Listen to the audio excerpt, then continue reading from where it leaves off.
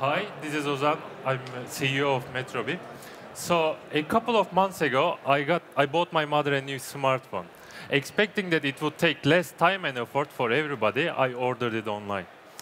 It turns out that my mother gave me a call crying because she had been waiting for the delivery all day long, but the call center kept telling her that they don't know where it is. So we shop online to reduce pain, and we expect the shopping experience to be frictionless. Indeed, companies have been more or less successful in making the online purchasing experience very smooth. But the delivery is still, most of the time, a problem. Currently, businesses make the plans for the delivery daily in the morning with manual tools or with static tools, and we can easily imagine those plans do not work anymore after an hour because a driver gets stuck in heavy traffic, a delivery takes double the time expected, or a customer cancels the order. As a result, planners spend a lot of hours on the phone to reroute the deliveries while the customer is at home unhappily waiting. After my master's degree from MIT, this is my third startup, and with 5 people from industry, we solve this problem for ourselves and for all of us. So we take the delivery request for the day and make a delivery plan. As opposed to other solutions, we constantly update those plans, taking into account real-time situations like traffic, customer preferences, delays, cancellations, and so on. With our mobile app, the driver now gets the most up-to-date delivery plan with instant navigation. With the website, the planner gets a dynamic plan that she can further adjust. And with the notification system, we tell the customer when the delivery is going to happen. Now we can easily see how even the delivery part of online shopping experience, well, can be an almost pleasant experience. So by doing so, companies reduce their operational costs up to 30%, and planners free up as much as 80% of their time, and we substantially increase customer satisfaction. We make money by offering a cloud-based software as a service solution.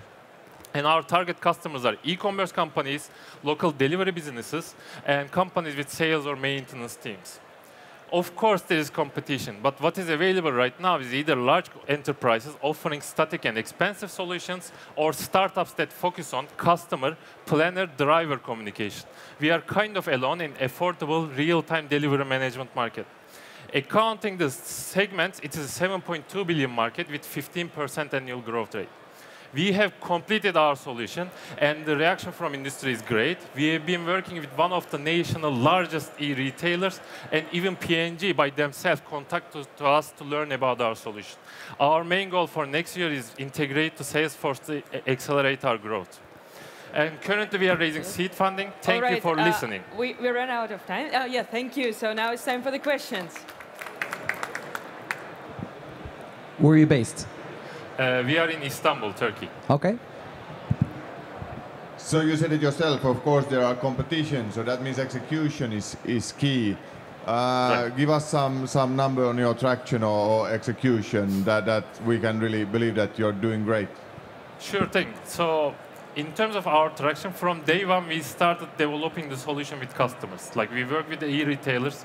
And so for the last 2 years, it has been 2 years, and we developed the solution. And right now, we went to almost 50 companies, and 10 out of 8 asked for a demo right away in the first meeting. And right now, we have a private equity company that wants to bring us to their companies. And there's a shipping company that we are doing field trials right now with them. And the e-commerce company is using it. There are 2 courier companies that are adopting the solution.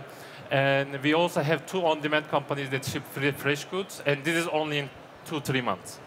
How are you going to scale in the countries that have a different system than Turkey, for example, at the moment? I couldn't get it. How are you going to scale up to countries that have a different logistical system than Turkey has at the moment? Right. So the key is actually this part of logistics, what they call it last mile, is actually the same all around the world. So this is where the most painful part is, and this is where the Amazon handles the same-day delivery part. And the trucks take the deliveries and distribute it, and the maps are everywhere. And we work with a mobile phone application, and our system works everywhere. And we are going to integrate with Salesforce and other CRM tools. So from day one, we go for the global solution. Do you connect into existing like dispatch systems, for instance, or do you replace dispatch systems? So yes, so we are actually integrating to ERP. Right now we started with the last mile, the last part of delivery.